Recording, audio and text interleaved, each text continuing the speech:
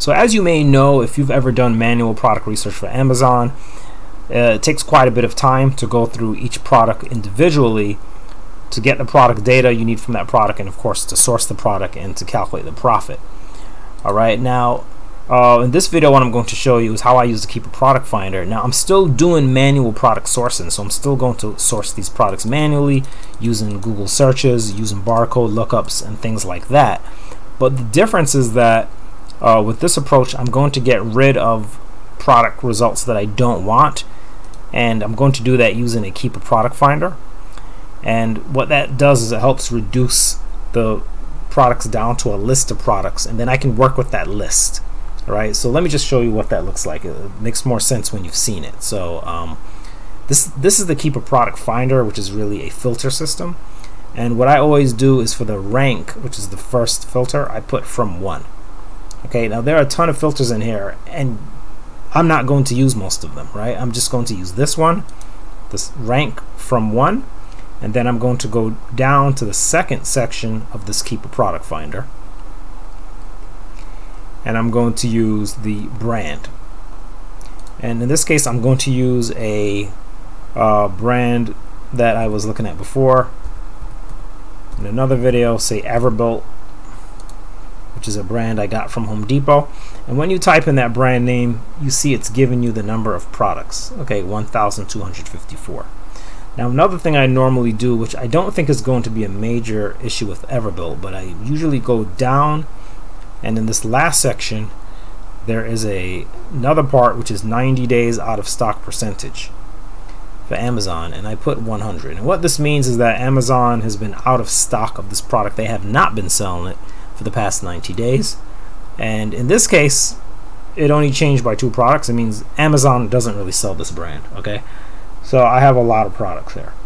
So now I'm going to go ahead and I could go ahead and click find products, but actually because I have so many results, and you don't actually have to do this, but because I have so many results, you might want to use one more filter, and the filter I'm thinking of right now is in the second section, and that might be, say, the product group, right? So you can pick like a product group. For instance, I might just want to select home, alright, and see what comes up. And now I'm only getting 99 products.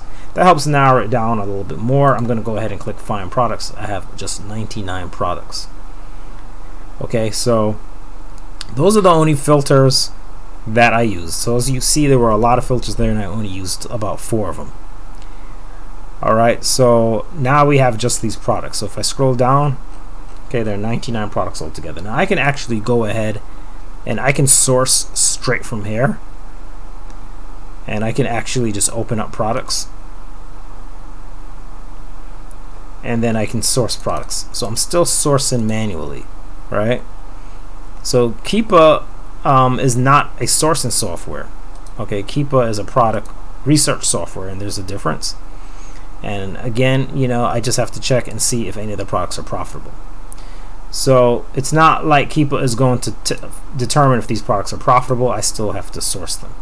But the thing is, this feels a bit more organized because I have those results pulled in, and there's a lot of data being pulled in as well.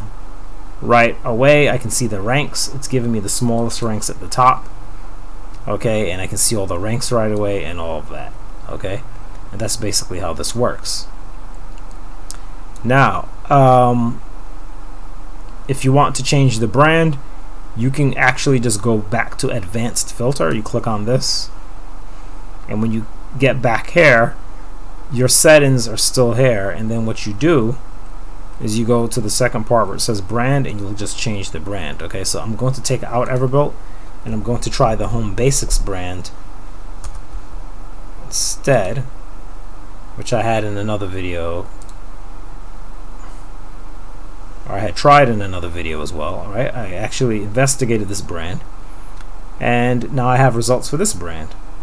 Okay, now I have 2,086 results, but you know, I'm just looking at the first 100 right now, and you can pick the number that you want to look at once. Okay, so I could pick more if I wanted to. Now you can source here, as I said before, and you can go through the products here and actually just source them here. But the other thing you can do is you can actually download the list. So what I'm going to do is actually download the list. This is what I actually prefer to do.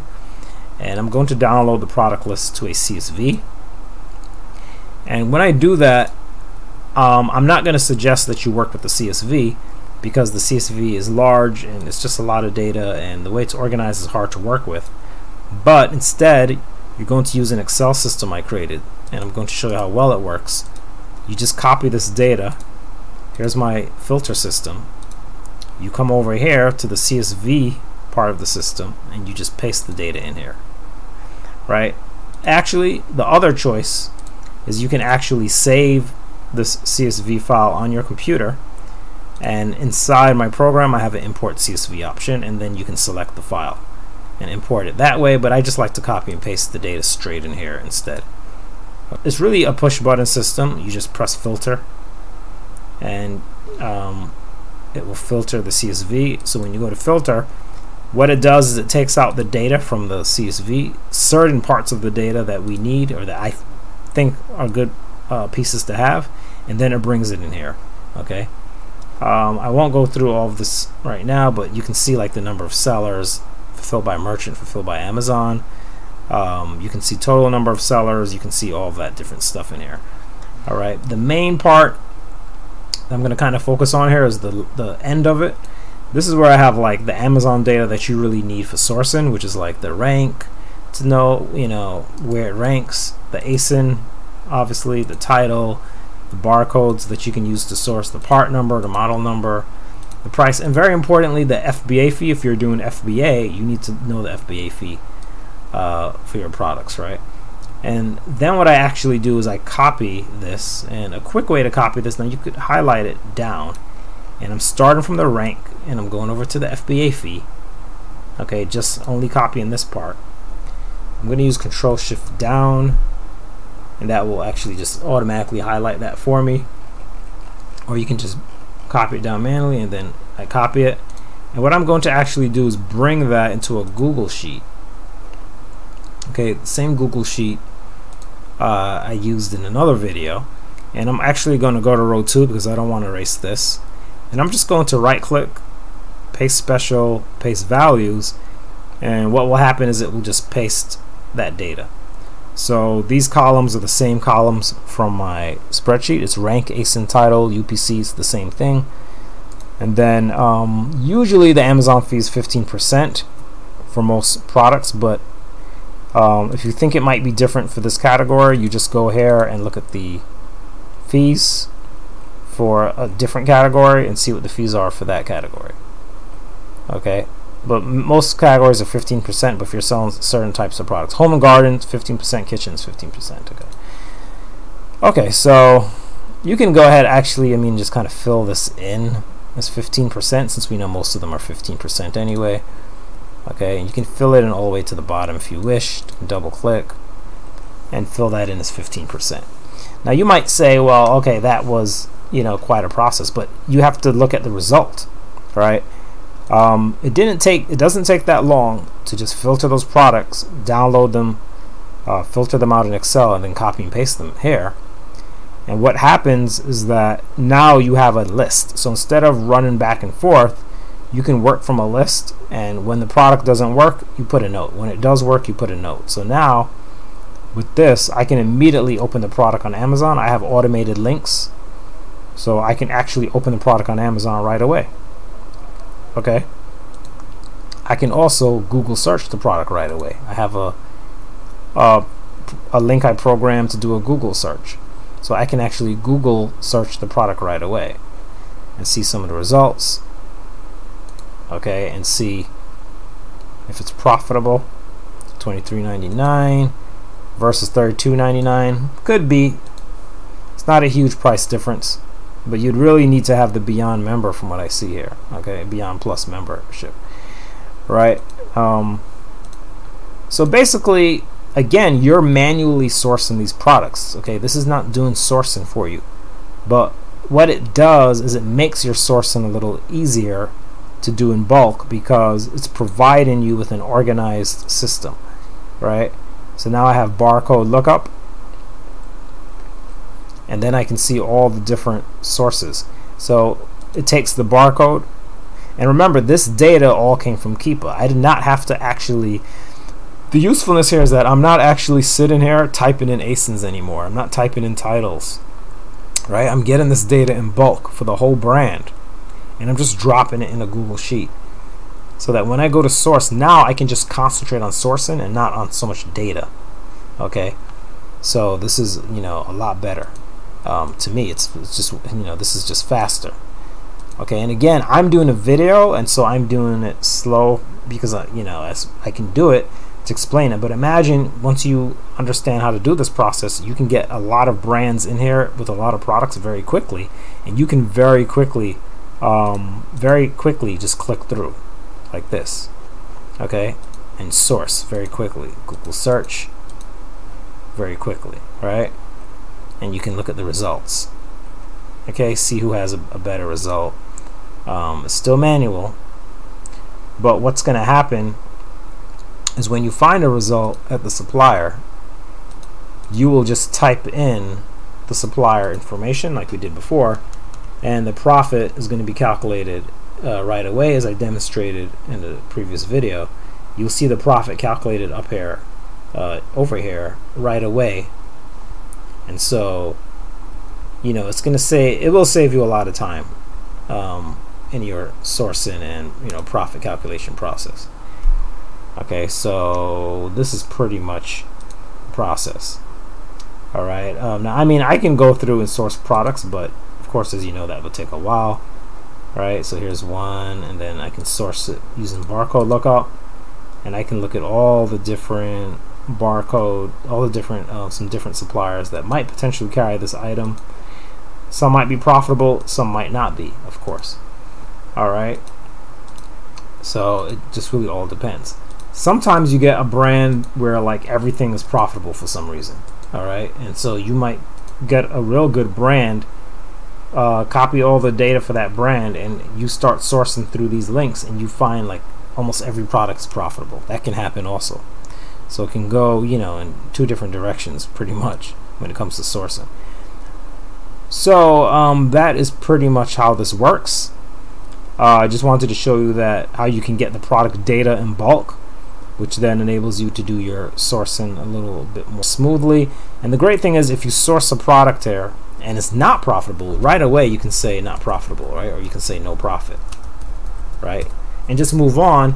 And this prevents you from doing the same thing over and over, you know, sourcing the same product twice maybe, you know, or something like that. And when it is profitable, if I do this one and it's profitable, I can put profit, right? And then I can put the data here, the source, the units, and everything. It'll do the calculation, and I'll have the profit. And the great thing is all these FBA fees are filled in, so I can see the FBA profit in my FBA section right away, right? As I did with this product in the previous video, right away I can see the FBA profit of this product is 12.6.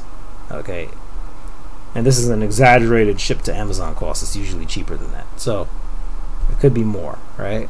Right away I can see that. But then I can also see that the FBM is not that good, because if I ship it to the customer, my shipping is so high compared to the FBA fee fulfilled by merchant. All right, so not so good fulfilled by merchant, but pretty good FBA. All right, in this case for that product. Sometimes it could be the other way around too, so it just really depends on the product. So this is just faster and more organized, and that is really the idea of this. Of course, if you want to really just source products really fast and find the most profitable products, you know, from a supplier right away, then you've got to use sourcing software for that. You need auto sourcing. All right, this is not auto sourcing. This is still manual sourcing. Okay, this is a filter. It's not a sourcer. So this is just filtering the product. So if you want that, then you need to use sourcing software like Source Mogul, Tactical Arbitrage, and those are powerful softwares. Will find you profitable products right away, but they just cost a lot more. This is under $20 a month. Those softwares can be $100 and up, over $100 a month even. So there's a huge price difference. So it just depends. If this is more of a low-cost solution. Also, though, to keep in mind about this approach is the suppliers. Okay, when you source manually the way I'm doing here, okay, when you take a barcode and you source that barcode manually, okay, there was another product where it had a list of suppliers under the barcode. These are all potential suppliers that you might be able to use. Sourcing software may not work for certain suppliers, and so it will never, the sourcing software might not ever show you this particular website, for instance, right? Because they don't, maybe they don't work with this site, you know, just as an example. Okay, so these are all different little things to consider. With the manual sourcing, you can source pretty much to any supplier, right? But sourcing software only works with certain suppliers. So there are different things to look at. All right, I think both methods are good. It just depends on what you're doing. So that's pretty much it. I mean, there are links here in the video if you're interested in that Excel system. If you're first of all interested in Keepa, okay, there's a link for that. You need to try Keepa. Try the product finder. See if you like using it, first of all. And then if you are okay with that, then you might want to consider getting this Excel system, which really filters the data out for you. And by the way, it also exports the data into a separate file for you as well. Okay, so that now you have a permanent record of all those products. Like, these products are now permanently stored in an Excel file. So I mean, you know, this system is you know, it's a fairly complex system in what it can do. Taking that data from Keepa and making it into meaningful, converting it into meaningful, organized data. So you have that, and then of course the Google Sheet, which really just helps you to organize the sourcing process. So you might be interested first of all in Keepa, and then you might be interested in the Excel system and this Google Sheet. If you are, see links in the video to get access to any of these tools. Some may require a small, very small donation. Really, it's a purchase, but it's really a donation that just kind of helps support these projects and keep it going, which of course these projects that I'm doing cost time and even money. Actually, some of the technology I'm using actually requires me to pay for access to certain types of technology, so it helps support the channel and the cost of this whole project operation. It helps it to keep going, and it helps me to keep providing you with content on this channel and my other channels as well. And so that's about it. Any comments, suggestions, or questions, leave them below. Mr. Mark for Amazon, and hope to see you on another video.